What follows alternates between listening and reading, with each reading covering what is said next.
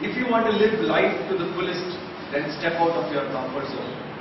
Generally valued fellow Toastmasters and Ashutosh in particular. Project number 2 is considered to be the easiest project in the Competent Communication Manual. And if it was the easiest, then I wonder why they have dedicated a whole 6 pages to it. Well, that is because though it is easiest in terms of selection of topic, it is the most important and fundamental project, because all the projects that follow are based on the simple principle of having good introduction and a speech opening, a well-structured body of the speech, and a forceful conclusion. So Ashutosh, my evaluation would be on the way that you delivered your speech, both in terms of content and delivery. You began the speech very well, and in fact, I was so taken up with the way that you delivered the opening that I kind of forgot the exact words that you used in the speech opening, but nevertheless, it was something that caught my attention. It was a date, and it was a situation where you were interacting with your crazy uncle, right? So that was very well done. The body of your speech had 3 main points, 3 incidents, 3 examples.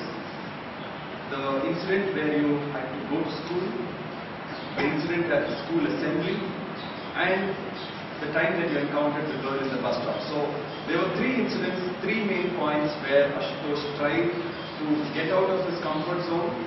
If you notice, they were all chronological in order, which showed good organizational skills. There was something that all of us easily related to. And as you went about narrating those 3 examples, I could visualize myself there. The way you painted images in our minds and my minds, I think that stood out very well. The conclusion of your speech too was good. The sentence with which I began the evaluation was your concluding statement as well. So that is a very good way to conclude as well. But most of all, I was amazed at your level of confidence. And that was demonstrated in the way that you made use of the lectern or the stage area here. Now most people would wander about aimlessly, but your movements were purposeful, and it showed that you had put in a lot of thought into every movement that you had on stage. You had humor, and more important than having the humor is the timing of the humor, and that was spot on. The use of words, the verbal component of your message, words like petrified and trapped, they had that added dimension of emotion behind the use of those words.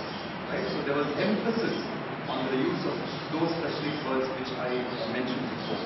So that again showed the high level of confidence that you had. 2 small points for improvement.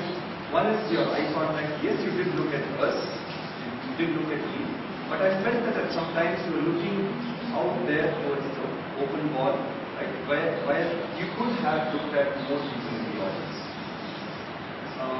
You've also taken the trouble to look at your previous evaluation and put that into good effect. The previous evaluator said you were tampering with your 4 buttons. This time you were free of that. So on the whole, it's been an excellent speech from you. I had a good time and I could relate to your topic. And thank you very much for educating all of us. All the best to you.